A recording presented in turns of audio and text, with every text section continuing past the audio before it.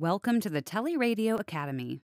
In this video, I will show you how to register a transmitter in the receiver. Make sure the stop button is pressed. Twist and pull out the stop button. Press the right start button. Keep pressed. Press the stop button. Press button 1 to enter the registration menu.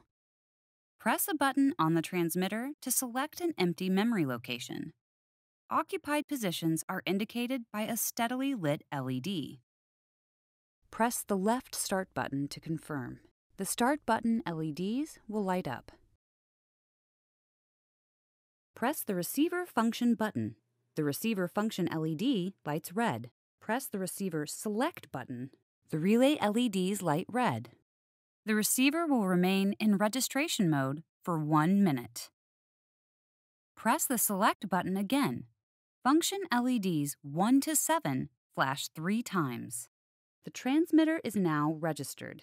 The transmitter shuts off. If not successfully completed, the top LED lights red and the buzzer emits a beep.